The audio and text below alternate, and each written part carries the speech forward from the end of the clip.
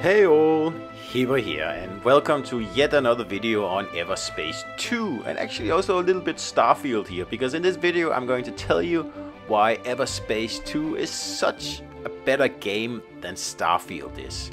Because obviously we have to look at the space aspect of the game, because Starfield has, you know, the on-foot aspect, which obviously cannot compete with here because it's not in Everspace. But if you just look at the space part of Starfield, well, then I can assure you that if that's what you're looking for, then Everspace 2 is the game you should buy, not Starfield. Now, if you're thinking, hey, the first Everspace was kinda ho-hum, so what's he on about? And yeah, you're right, it was a little bit, it wasn't bad, but it wasn't good. But I'll tell you, Everspace 2 is a completely different game, and it sorted all the little problems in Everspace 1, and it is, in my opinion, probably the best example of this genre here, and that's saying a lot, people. Now, the biggest difference between Everspace and Starfield is that in Everspace, there's actually things to do in space. There's heaps of things to do, thousands of things to do, so many missions, so many upgrades, so many levels to get. It's actually almost crazy.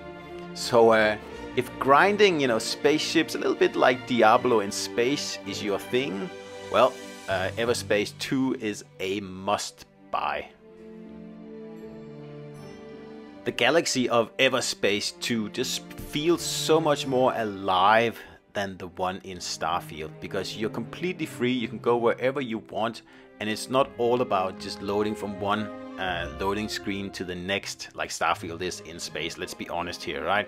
Look, this is the real deal. It is as close as you're gonna get to the perfect space game that includes everything from trading, upgrading, customization, combat, exploration, whatever you want, it's in this game.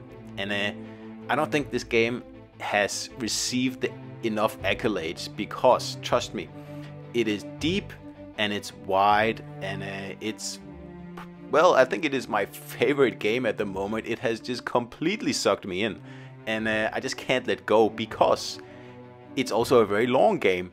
Like, the grind needed to improve your ships, improve your weapons, and everything is ongoing. And if that's not enough, there's also rifts and stuff once you actually sort of finish the game.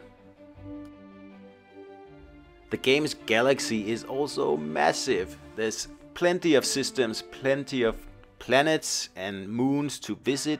And every time you travel, you're gonna, you know, bump into undiscovered sites or derelict spaceships or so many different things in space that's always worth investigating.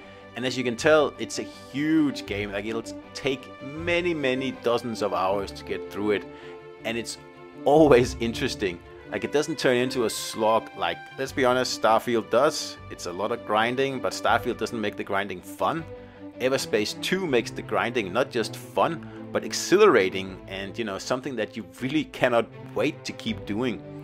And traveling between places in Everspace 2 is so much better than Starfield, because you actually get to fly between your destination and your origin. And once you're doing that, there's no telling what kind of stuff you'll find along the way, because you can deviate from the route at any time.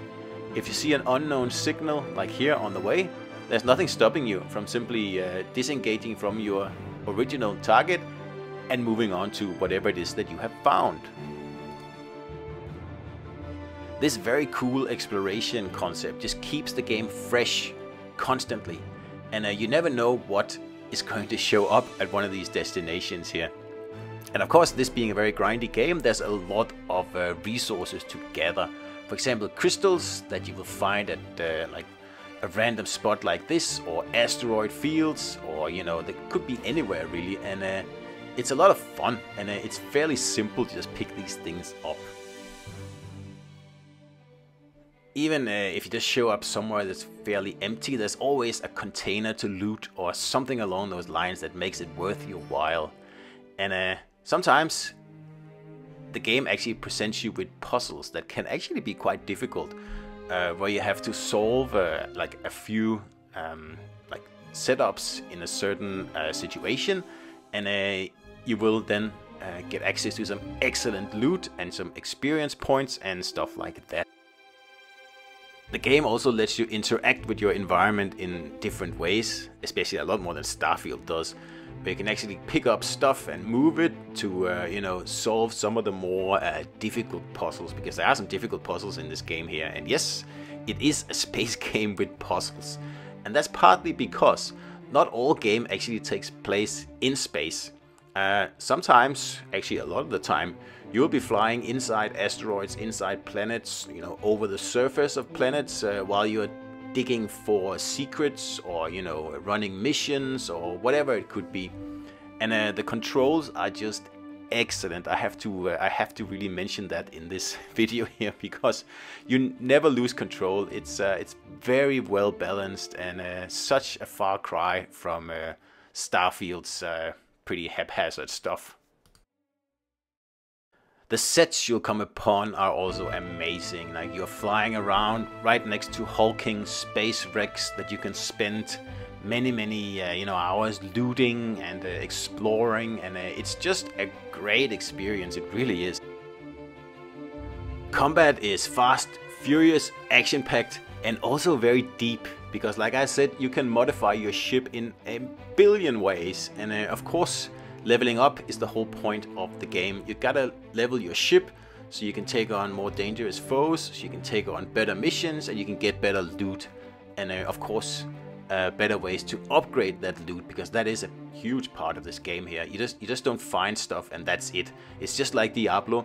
You can keep upgrading it, you can keep doing stuff to it, and you can pretty much keep it all through the game. So how many spaceships are there, you ask? Well, there is a lot. There's different types, and each type of spaceship has multiple subtypes, and you can also modify them even more than that, but we'll get to that later. And of course, each ship comes with 2 special skills and 1 or more passives. And again, it's just like Diablo. Each ship is different, and it could be, you know, it could be like you had 2 similar ships, but they still have different specials and passives, and it just makes the game a lot of fun, because every time you check out the ship dealer, there's always something new, and you know, something that could potentially change your whole setup and make you reconsider all your weapons and all your passives and all your skills, you know. So very much like Diablo, and very satisfying. And of course, there's fast ships, there's slow ships, ships with a lot of cargo space, and everything in between. It's very well thought out. The game also have a background story, and in the beginning it's a little bit, yeah, meh, but as you get like 10 hours into the game, it starts to pick up. And compared to Starfield's, like at least the main story in Starfield, I'd actually say this story is better, more interesting, with lots more interesting characters.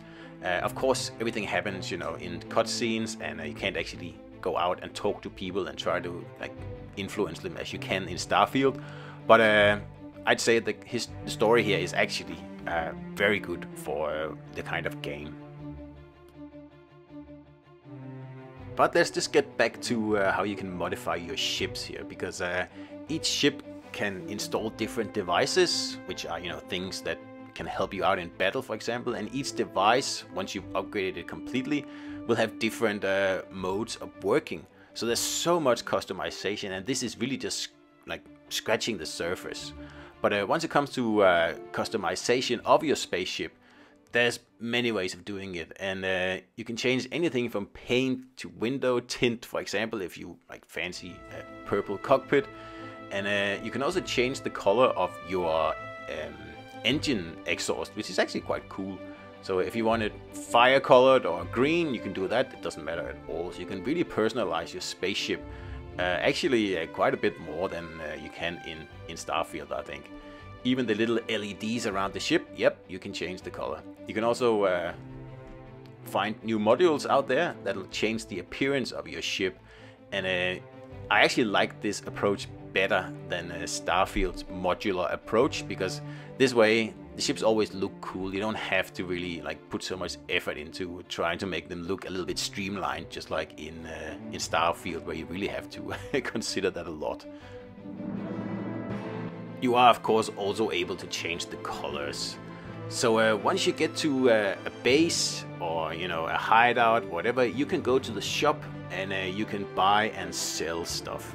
And this is a huge part of the game, actually the biggest part, because you have to make sure your spaceship is in super shape, you have the best weapons, you have the best stuff, and if you can't buy it, then you can craft it.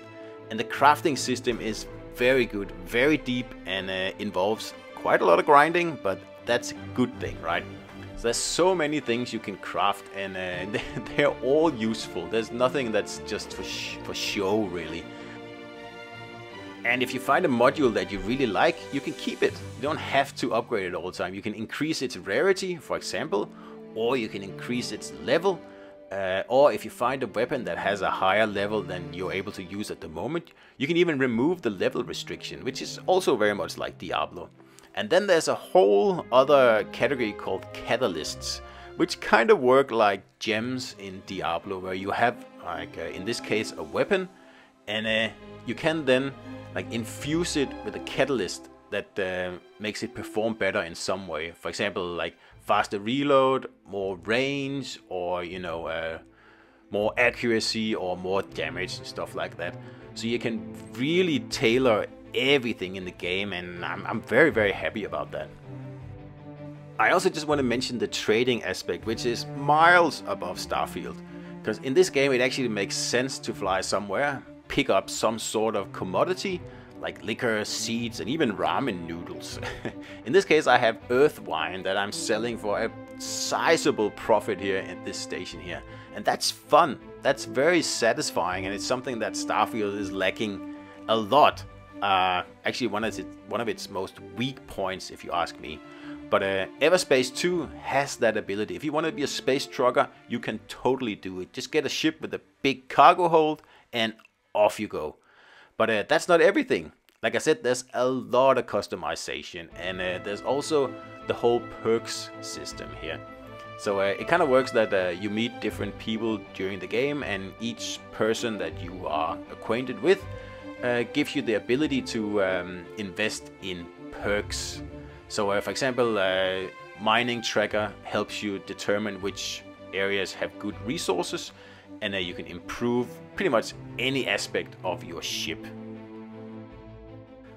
So we're getting to the end of the video here, and I'm kind of hoping that I get at least some people to realize what a great game Everspace 2 is. And if you think Starfield is falling a little short on the whole space experience, then I highly recommend you give this game a shot. It's been out on PC for a long time, but just came out on PlayStation, Xbox just a few weeks ago. So I hope you enjoyed it, and see you out there.